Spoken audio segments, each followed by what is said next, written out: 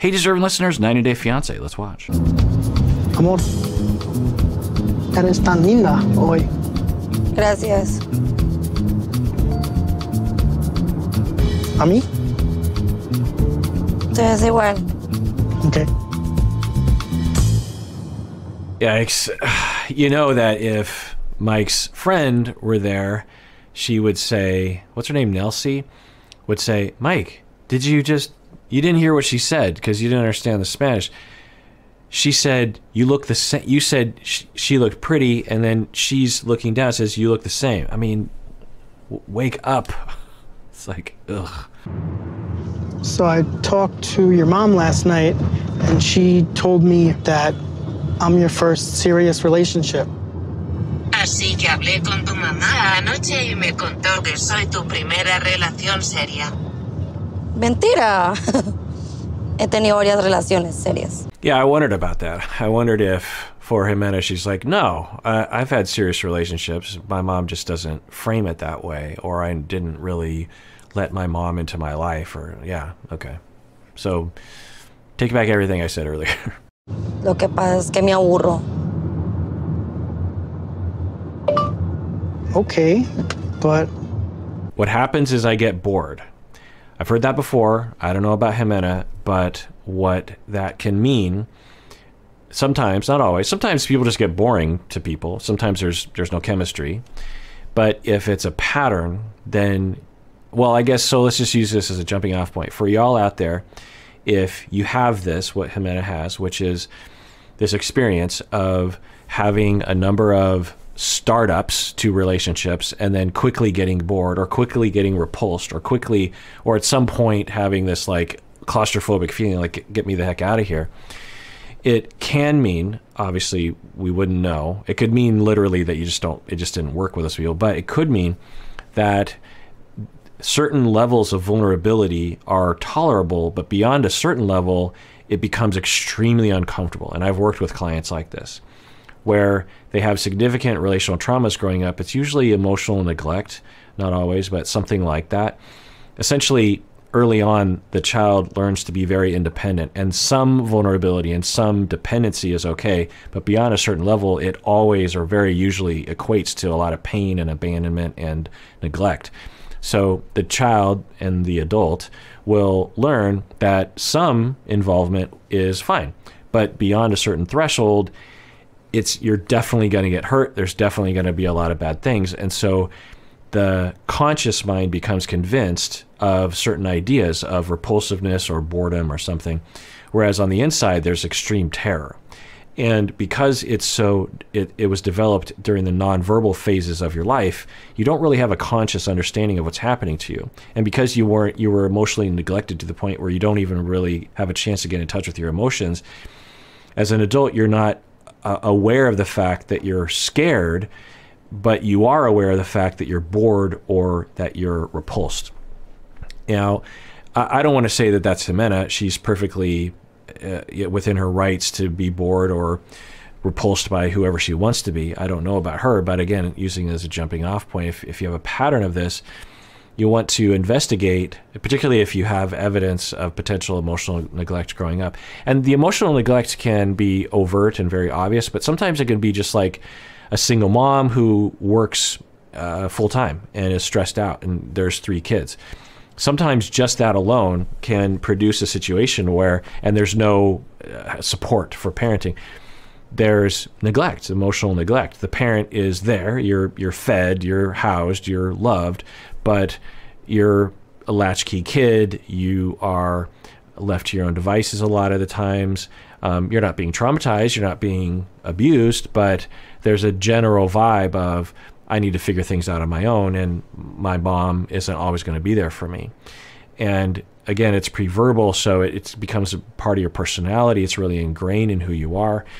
And I've worked with clients like this where when there's a certain amount of vulnerability, they're totally fine. They're in love. It feels good. Cross a certain line, and they just become convinced consciously that they're bored or they're done or they're not in love with this person or they're claustrophobic or they're repulsed or some combination of all the above. they break up, they move on, and then they look back and they say, what was I doing? And then they want to get back with the person because they're, now that the vulnerability has gone below the threshold, they're back in love with it. They can now, their fear isn't overwhelming their love for the person, and they're like, what did I do? I left that person. And they go back, and again, it'd be very confusing for all concerned, right? So there's a possibility that for Ximena, that is part of it, because at least we saw in, you know, an N of 1, a sample size of 1, at least one example that would potentially fit in that model of understanding relationships in psychology, which is that in the beginning, she was in love, she's introducing to kids, she's like, yes, let's do this. Although we wouldn't say she was super enthusiastic, at least as much as he was, but at least, you know, into it, tolerant of it. You know, but into it enough and wanted to be with him. And then once it became across a threshold, then boredom or repulsiveness or get away from me kicked in, which it sounds like maybe she has a pattern of that. Why do you want to get married then? Pero, ¿por qué quieres casarte? Porque tú querías casarte ligero. Pero yo en realidad no me quiero casar aún. Again, using as a jumping off point, for some people who have this syndrome, they will sometimes want to be close to their threshold but not beyond. And one of the ways they can kind of manage that is by never committing and never saying let's get married, or never taking the relationship to the next level. So there's always they're always trying to get the relationship back to the vibe of it was in the first 3 months. And to the partners is obviously can be very frustrating and hurtful. Your mom did tell me to be patient with you. Bueno, tu mamá me dijo que tuviera paciencia contigo. Para mí es difícil tener una persona para toda la vida porque, o sea, yo soy muy joven y yo lo único que quiero es divertirme, gozar. Okay, we heard a similar thing from Evelyn with Corey, of someone that just really isn't interested at this point in their life of being married and being locked down. Lockdown? That's not the saying, is it? And she is totally entitled to that. You can be that at any point in life, and she's saying, because I'm young, that's okay. Then just say that to someone. Just say, hey, I'm just not at a point where I want to get married, and I'm sorry. Maybe in 10 years if we're still together, but you know, is it realistic that we're still going to be together long distance? It's totally fine, but that's always the frustration of the show. There's a lot of things that I think are rational and healthy and totally fine and not immoral. But then the implementation of, I'm looking down at my phone, I'm going to string him along, even though I might not be consciously doing that, and without just saying, hey, I just got to tell you where I'm at right here. I'm repulsed by you.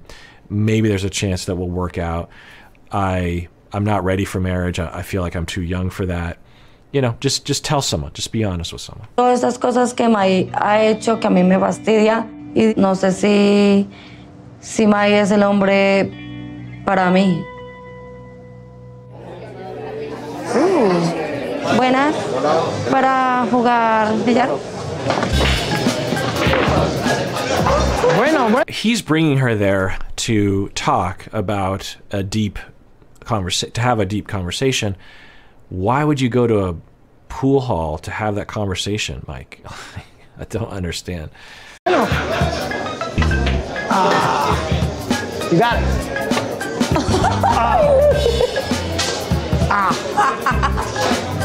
No me siga. Sí. No me siga. Yo voy a enseñar. No, yo tiro como yo quiera. Okay.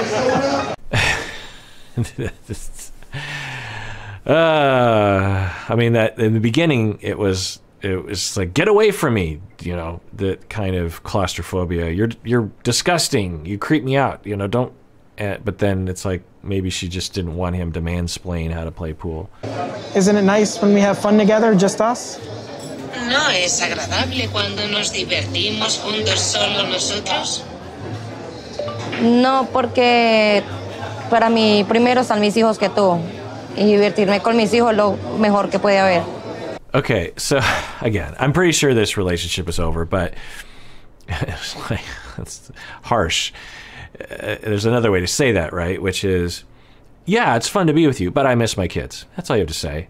Instead of, no, this is not fun for me because I want to be with my kids.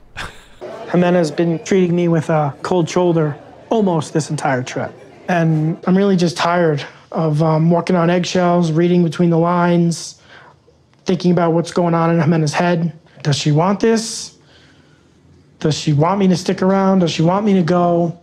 I really don't know. Yeah, and it makes sense. It takes time to adjust. He was engaged to her, and it's only been a number of days of this new reactivity from Ximena, so it takes him some time. But of course, from the viewership side of things, you're like, dude, it's obvious. But of course, when you're there, there has been some indication, when they did have that talk, she hugged him and kissed him in the way that I'm guessing he is reminiscent of the way things used to be. So it's, but from the outside, you're just like, dude, just go home. It's clear she's done. I just want to ask, you don't love me, you need your space. I just can't stop thinking that your feelings changed when I stopped saying yes to buying everything. Whoa. I didn't expect it to go there. I mean, what's she supposed to say to that? What do you... if I were his friend, I'd be like, don't ask that question. She's going to deny it. There's no way she's going to... Oh, yeah, you're right. That's the whole thing. Plus, there's a good possibility that really doesn't have anything to do with it. What I would ask him to ask her is, okay, what are your feelings? Tell me what's going on. I want to know. Just be honest with me. Are you into me or are you not? Let's not talk about love. Maybe there's different definitions of that. Do you want to be with me? Do you want me? When you're, especially at this phase, like, you're supposed to want someone. You're supposed to like, I want you. I need you. I want to see you. I want to talk to you. I want to spend all my time with you. That's typically, you don't need that to be true, but that's, I think, what is sort of relationship Mike is looking for. It's certainly the way Mike feels about her. So I would just wish he would ask that question.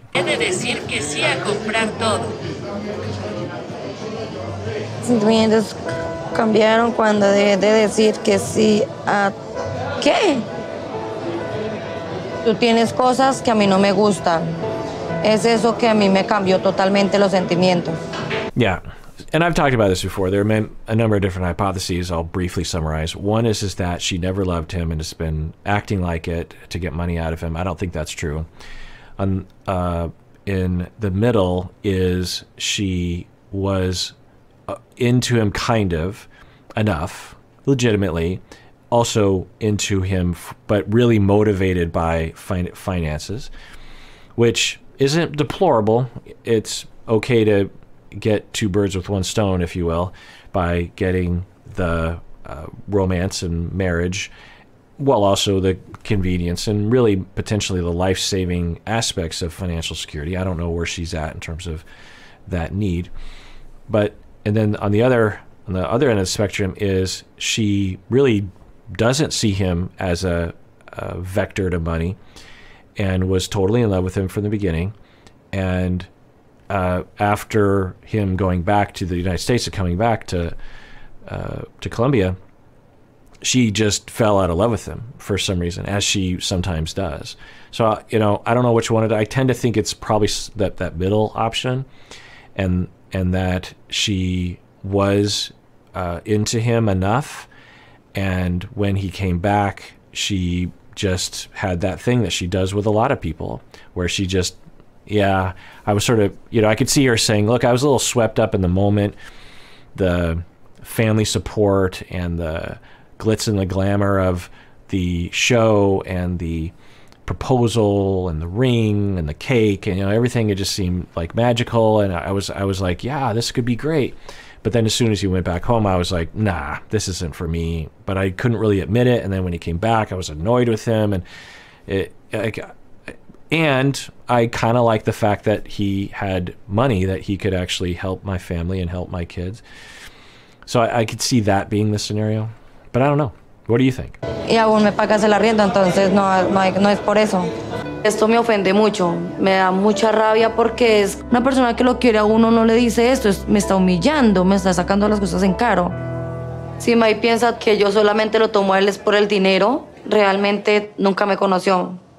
De verdad que no. Yeah, I mean, it's a pretty awful accusation. And sometimes we'll see this on the show where, like, I think Ed might have done this, others, of course, Darcy towards Georgie.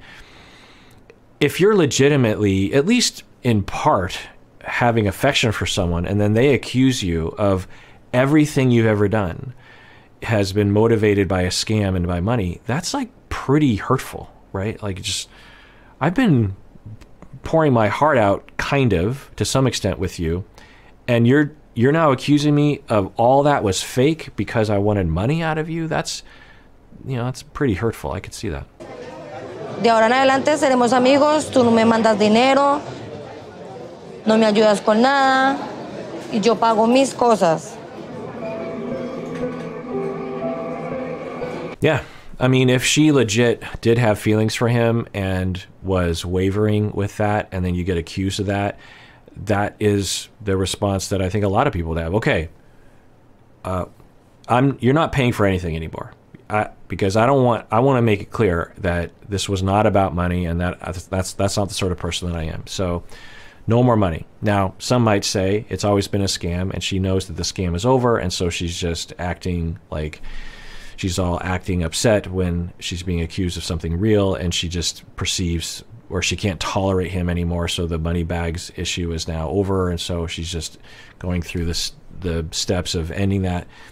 I don't know, but I tend to believe in people and think that she did have some feelings for him, and that this is legitimately hurtful to her. So you just want to be friends? That's it?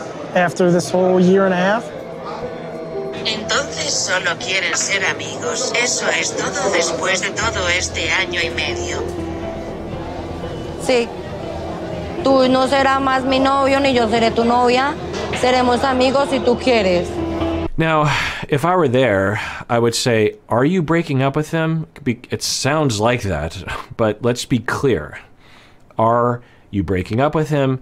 Are you going to start dating other people? Is he allowed to date? You know, like, those kinds of details have to be discussed. Maybe not in this instance, but eventually, right? Because so often it's like he goes home and he's waiting for her. It's like, well, I thought we decided we would just go through a phase of just being friends. And I think she's breaking up with him, which I think is the right move given how she feels about him. But I hope that he really understands that, and I hope they define exactly what that means. Okay, anything I paid for, I want to take back with me to New York. Está bien, pero me gustaría llevar de vuelta con... Yikes. So if that was facilitatable, then I would say, okay, if he bought her a bunch of jewelry or something, all right, you could debate the ethics of that. But he gave stuff to the kids, so that he's ripping that stuff away from the kids as well, because if so, that's a big time yikes. Big time yikes. Cualquier cosa por la que pagué. Si tú te quieres llevar todo lo que hay en mi casa, llévatelo todo. No lo necesito. Hoy termina nuestra relación, y es en serio. Okay, good. She's being clear. There's no ambiguity to that. She's even saying, fine, take everything back, which should show that she wasn't in it just for the money. And, you know, that's good. I'm guessing he won't do it. I hope he doesn't do it. I hope he's just like, well, you know, it's for the kids and all that kind of stuff. But, yeah. So if we just look at it from both their perspective, this is painful for both of them. For her, she was engaged, and she found that she just didn't like him, wasn't into him, and this is a huge change. She also has to deal with the fact that her kids were attached to Mike. You know, there's a lot of loss here. And for him, obviously, it's a huge loss as well. So, you know, there's a lot of pain. Se acaba todo.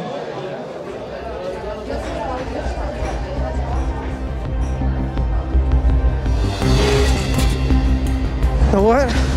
I'm done. Okay, so, yeah. I mean, that makes total sense. Just being told that, and I mean, because he's operating from the place of there's a possibility. It wasn't long ago that she was hugging and kissing him and, you know, saying, if you just do these little things, everything. And he had reasons to believe that that would work in the past when the first time he was down there. she would complain and he would change, and then they got engaged. You know, there was a real path to recovery. And so, you know, he's still in that zone. He's still hoping. And then she, in a very definitive way, says, we're done. And, you know, there's another way to say it if you're her. Just be like, hey, you know what? If you want everything back, that's fine. It's pretty hurtful you would say that, but I think we need to end this relationship, and I'm really sorry. You know, there's another way of saying it. But fine, she said it. It's clear. And she wasn't mean or hostile about it. She just was matter of fact. And this is devastating him, and he's on camera. That's the thing about this, is that just think about everyone out there. Just think about the worst breakup you've ever been through, which I'm guessing this is for Mike. It might be the only breakup he's ever been through. And imagine that you're in a foreign country and there's all these cameras pointing at you. Like, that's going to be a pretty stressful situation, and it would have made sense for him to be like, to take a walk, or I got to get out of here. But with the cameras around, yeah, it makes total sense. So I hope I don't know, just let him go. He needs some time. This is perhaps one of the worst moments of his life. But of course, it's reality TV, so they have to document it.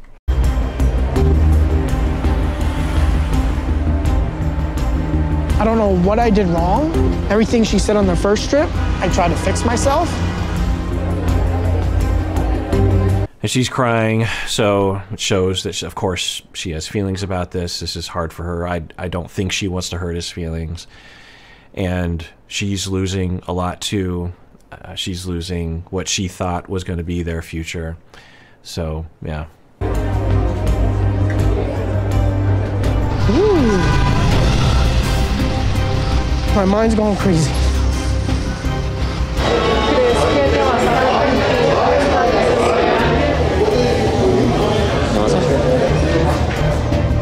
Okay, so the producer asks, someone asks, do you think you'll regret this decision? And she says, I don't know.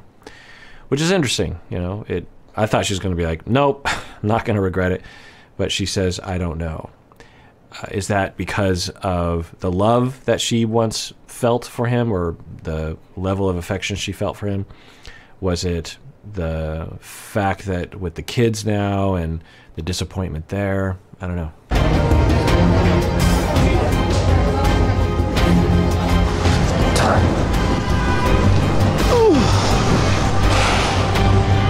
Yeah, we're getting hints of Paul in this situation. With Paul, it was, I think, less understandable to me anyway when he would go running off and then would just like disappear. It felt primal to me. Some sort of childish, I'm just going to run and hide in my bunker somewhere. And also a passive aggression possibly of like, I'm going to make you worry about me. I don't know that about Paul, but with Mike, I think he's deeply devastated. He's ashamed. I think he has shame about his emotions. Have we seen that? I feel like we've already seen that, where he would begin to cry, and you know, he hasn't exhibited that he's comfortable crying in front of the camera. I don't think. Anyway, I think he's embarrassed and humiliated and going to a very regressive place, so it makes sense that he just be like, and maybe he feels like, and they might have edited it out of him being like, look, can you leave me alone? So and I'm guessing the internet's going to make fun of him for this, which I think is not nice. All right, well, that does it for that episode. Everyone out there, please take care of yourself, because you deserve it. You really, really do.